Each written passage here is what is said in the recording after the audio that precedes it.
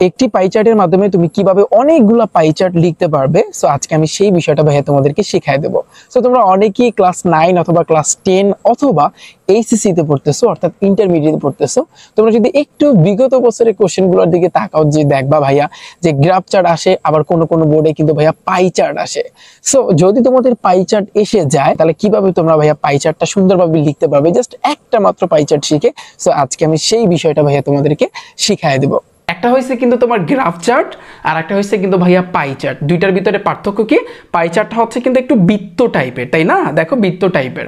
আর graph chart হচ্ছে কিন্তু তোমার সেই জায়গাতে তোমার সেখানে রেট লেখা থাকে, ধরো লিটারেসি রেট লেখা আছে, বা সেখানে কিন্তু তোমরা গ্রাফ চার্ট এবং পাই চার্ট আমি আশা করি তোমরা সবাই চিনো, রাইট? এখন তোমরা কিভাবে জাস্ট ভাইয়া একটা পাই চার্ট যদি তোমরা শিখো, তাহলে দেখবা তোমরা কিন্তু সবগুলা পাই চার্টে কিন্তু তোমরা এই নিয়মটা অ্যাপ্লাই করতে পারবা, অর্থাৎ সবগুলা পাই চার্ট কিন্তু তোমরা ভাইয়া লিখতে পারবা। আজকে আমি সেই টেকনিকটা বা সেই কৌশলটা আজকে তোমাদেরকে শিখিয়ে দিব, ঠিক আছে? আচ্ছা, তাহলে এখন একটু খেয়াল করো, এই জায়গাতে আমি যেই পাই চার্টটা তুলেছি, দেখো একটু ভালো করে দেখো এখানে কি আছে, কি লেখা আছে একটু তোমার বুঝতে হবে, হ্যাঁ? যে the pie chart below shows, অর্থাৎ এই পাই চার্টটা দেখাইতেছে the interest of student. Interest অর্থ হচ্ছে কি? আগ্রহী বা আগ্রহ, অফ স্টুডেন্টস অর্থাৎ শিক্ষার্থীদের আগ্রহ, ইন ডিফারেন্ট সাবজেক্ট, বিভিন্ন বিষয়ের উপর, of secondary school. So describe the chart, অর্থাৎ এই চার্টটা তোমাকে কি করতে বলছে? আলোচনা করতে বলছে। এই আচ্ছা, তাহলে এইখানে যেটা অ্যাকচুয়ালি বলছে বাংলা অর্থ, সেটা হচ্ছে যে ভাইয়া এখানে একটু খেয়াল করো যে এইখানে যে অর্থাৎ স্টুডেন্ট অর্থাৎ যারা শিক্ষার্থী আছে, কেউ বাংলা বিষয়টা পছন্দ করে, বাংলা সাবজেক্টটা, কারো আবার ইংলিশ সাবজেক্টটা ভালো লাগে, কারো ম্যাথ সাবজেক্টটা ভালো লাগে, কারো আবার সায়েন্সের যে সাবজেক্টগুলো আছে সেগুলো ভালো লাগে। সো তোমরা যারা আমার এই ক্লাসটা দেখা শুরু করেছো, তোমাদের কার কোন সাবজেক্ট ভালো লাগে একটু কমেন্টে জানিও, ঠিক আছে? আচ্ছা, তাহলে দেখো অর্থাৎ এখানে যেটা বলছে যে বাংলা 21% স্টুডেন্টের ভালো লাগে, ইংরেজি 17% স্টুডেন্টের ভালো লাগে, সায়েন্সের যে সাবজেক্টগুলো আছে ফিজিক্স কেমিস্ট্রি যেগুলো আছে 27% স্টুডেন্টের ভালো লাগে, আর ম্যাথমেটিক্স হয়েছে কিন্তু 35%, মানে 35% স্টুডেন্টের ভালো লাগে। আচ্ছা, ভালো কথা। এখন আমি যদি এখান থেকে কোশ্চেন করি তোমাকে যে পাই চার্ট বলো আর গ্রাফ চার্ট বলো, প্রথমে তোমার একটু ভালো করে চিত্রের দিকে তাকাতে হবে, অর্থাৎ এখানে আসলে কি বলছে এটাই আসলে কিন্তু মেইন। তুমি যদি ধরতে পারো তাহলে তুমি বানিয়ে লিখতে পারবা, কোনো সমস্যা নাই, তাতে যেই গ্রাফ চার্ট আর যেই পাই চার্ট আসুক না কেন। হ্যাঁ, এখানে আমি যদি বলি যে সর্বনিম্ন অর্থাৎ কতজন স্টুডেন্ট, কতজন না অ্যাকচুয়ালি যে কত পার্সেন্ট স্টুডেন্ট মানে হচ্ছে কোন সাবজেক্টটা একেবারে কত পার্সেন্ট লোয়েস্ট, মানে হচ্ছে কিন্তু সর্বনিম্ন স্টুডেন্টরা পছন্দ করে। হ্যাঁ, দেখো তো একটু কোনটা, সেটা দেখো একটু। বাংলা 21%, ইংরেজি 17%, সায়েন্সের হয়েছে কিন্তু 27%, ম্যাথমেটিক্স হয়েছে কিন্তু 35%। তার মানে নিঃসন্দেহে আমি বলতে পারি ইংরেজি 17%, মাত্র 17%, এটা হচ্ছে কিন্তু কম স্টুডেন্টে তোমার কি করে? পছন্দ করে বা এটার প্রতি আগ্রহী। আর আমি যদি বলি তাহলে সর্বোচ্চ মানে হচ্ছে কোন সাবজেক্টটা মানে হচ্ছে পছন্দ করে, সেটা হচ্ছে কি? এখানে দেখো ম্যাথমেটিক্স, অর্থাৎ ম্যাথমেটিক্স কিন্তু ভাই যেহেতু 35 বড়, এজন্য কিন্তু 35% স্টুডেন্ট কিন্তু তোমার হচ্ছে এই ম্যাথ সাবজেক্টটাকে পছন্দ করে। ওকে, এতটুকু বলছে সবাই। তাহলে তোমাদের প্রথম কাজ কি ভাইয়া? যদি তোমাদের পরীক্ষায় পাই চার্ট আসে অথবা গ্রাফ চার্ট যদি আসে, তাহলে প্রথম কাজ হচ্ছে ওইটা ভালোভাবে লক্ষ্য করতে হবে যে কি বলছে, এখানে কি বলছে, ঠিক আছে? এটাই হচ্ছে কিন্তু মেইন। এখন আসি ভাইয়া, আমি কিন্তু গ্রাফ চার্টের জন্য কিন্তু একটা ক্লাস আমি কিন্তু অলরেডি দিয়েছি। সেখানে কিন্তু আমি বলেছি যে তুমি গ্রাফ চার্ট লেখো অথবা পাই চার্ট লেখো, তোমার কিন্তু 4টা শব্দের অর্থ একেবারে টানা মুখস্থ রাখতে হবে। 4টা শব্দের অর্থ কিন্তু ভাইয়া তোমার টানা মুখস্থ রাখতে হবে। আমি এই জায়গাতেও লিখে দিচ্ছি, সেটা হচ্ছে কি? আমি যদি বলি ভাইয়া হাইয়েস্ট অর্থ কি বলো তো? হাইয়েস্ট HIGHEST, হাইয়েস্ট অর্থ হচ্ছে কিন্তু ভাইয়া সর্বোচ্চ, একটু মুখস্থ রাখবা কষ্ট কইরা। হাইয়েস্ট অর্থ হচ্ছে কি? সর্বোচ্চ।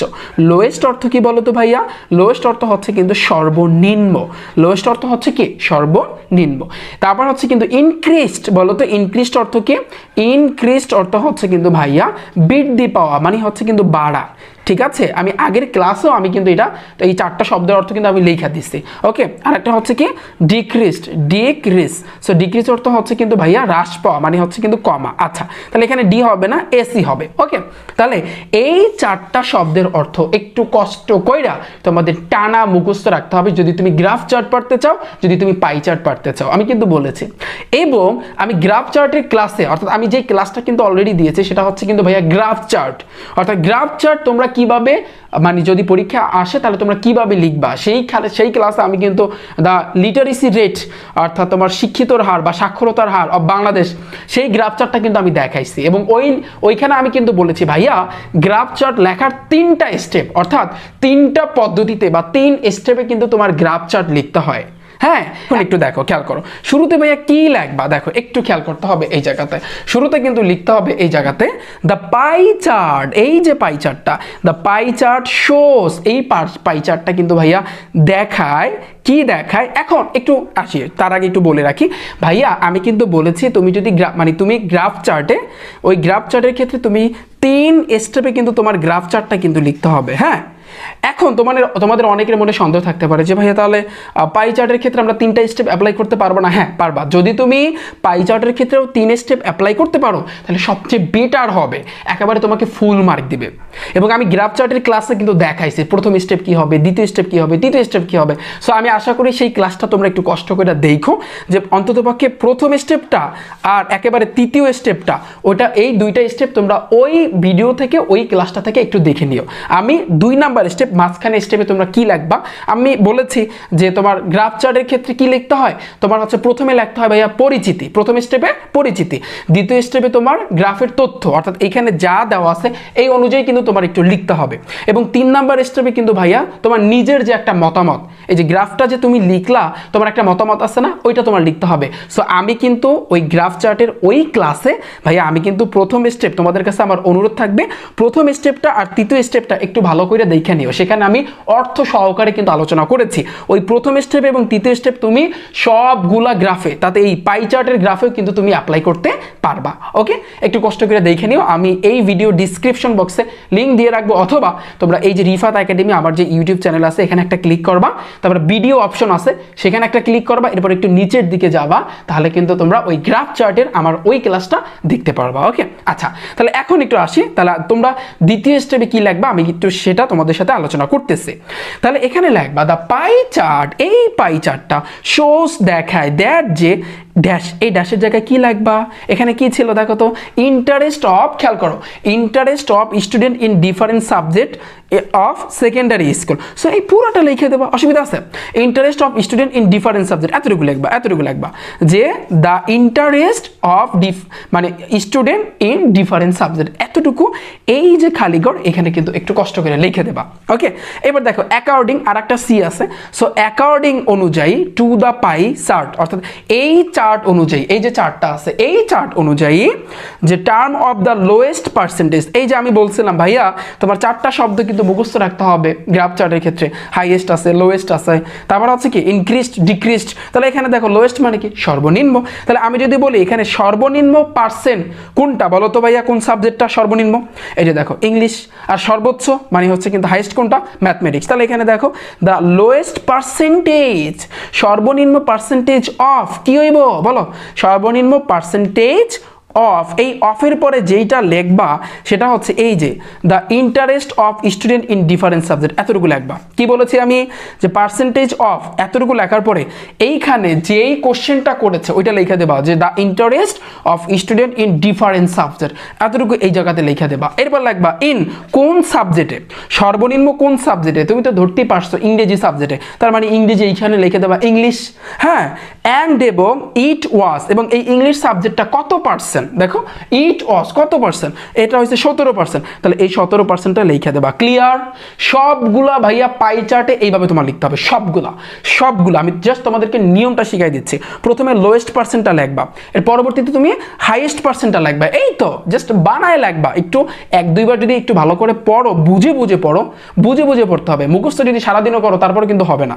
হ্যাঁ হবে, ঠিক আছে, তুমি যদি ব্রিলিয়ান্ট হয়ে থাকো মুখস্থ তুমি করতে পারবা, কিন্তু তুমি কিছুদিন পর ভুলে যাবা। এই জন্য আমি বলি সব ভিডিওতে আমি কিন্তু বলেছি, সব ক্লাসে আমি কিন্তু বলেছি, ইংরেজি পারতে হলে আগে তোমার অর্থটা জানতে হবে, শব্দের অর্থ প্লাস বাক্যের অর্থ কি কইছে বা কি বলছে, এরপরে তুমি ইংরেজিটা পড়বা। দেখবা ইংরেজি পড়ার ভিতর একটা অন্য রকমের আনন্দ তুমি পাবা এবং সেটা খুব তাড়াতাড়ি তোমার মুখস্থ হয়ে যাবে। ওকে, এই কথা কিন্তু আমি প্রতি ক্লাসে কিন্তু বলি। আচ্ছা, তাহলে এরপরে দেখো অন দ্য আদার হ্যান্ড, এই শব্দটা মানে এই বাক্যটা লিখবা যে দ্য হাইয়েস্ট মানে সর্বোচ্চ। তুমি এইমাত্র কিন্তু লোয়েস্টটা কিন্তু বলছো যে লোয়েস্ট পার্সেন্টেজ কত ছিল, এখন কি হবে ভাইয়া হাইয়েস্ট পার্সেন্টেজ। তাহলে হাইয়েস্ট পার্সেন্টেজ মানে সর্বোচ্চ যে পার্সেন্টটা মানে কোনটা বলো তো, কোন সাবজেক্টটা? ম্যাথমেটিক্স ছিল। এই যে দেখো 35% ছিল, তাই না? তাহলে দ্য হাইয়েস্ট পার্সেন্টেজ অফ, এই জায়গাতে কি লিখে দেবা? এই জায়গাতে লিখবা the interest of student in different subject. ওকে, এই জায়গাতে এরপর লিখবা ইন ম্যাথমেটিক্স, কারণ এখানে ম্যাথমেটিক্স এটা হচ্ছে কিন্তু সর্বোচ্চ। অ্যান্ড এবং ইট ওয়াজ এটা কত পার্সেন্ট? 35%। এই জায়গাতে ভাইয়া তুমি 35% লিখে দেবা। ওকে, তাহলে এখানে আমরা তাহলে দুইটা শব্দ ব্যবহার করছি, চারটা শব্দের ভিতরে হাইয়েস্ট ব্যবহার করেছি এবং লোয়েস্ট ব্যবহার করেছি। ওকে, এরপর আসি দেখো ইট ইনক্রিজড অথবা ডিক্রিজড। এই যে দেখো এখন বাকি দুইটা শব্দ কিন্তু আসতেছে। এখন তুমি লিখবা, যদি এটা দেখো যে ভাইয়া এটা যদি বাড়ে তাহলে সেই ক্ষেত্রে লিখবা ইট ইনক্রিজড, যদি কমে তাহলে লিখবা ইট ডিক্রিজড।